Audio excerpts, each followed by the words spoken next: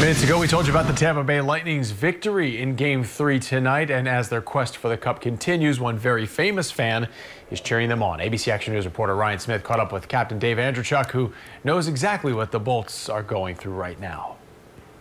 A captain of champions, I have to ask, are you superstitious at all?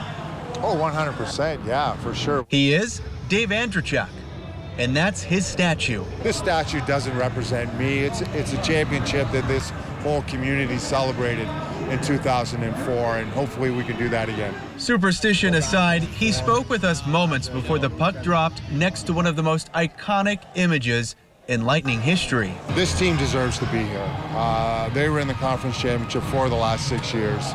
They've been knocking on the door for a little while. He spent more than 2 decades in the NHL before arriving in Tampa and leading the 04 Bolts to their first ever championship. I was basically living proof that this is how hard it is to get there. It took me 23 years to get to the finals. You know, I can go back to 04 and this plaza, you know, there was 10,000 people on the plaza. Watch parties?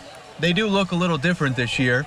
With the series in Canada, fans are still celebrating socially distant in Thunder Alley. It is good to see people here.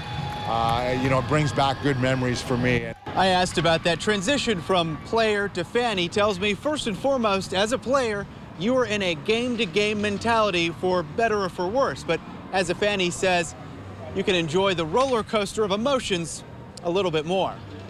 Outside Thunder Alley, Ryan Smith, ABC Action News.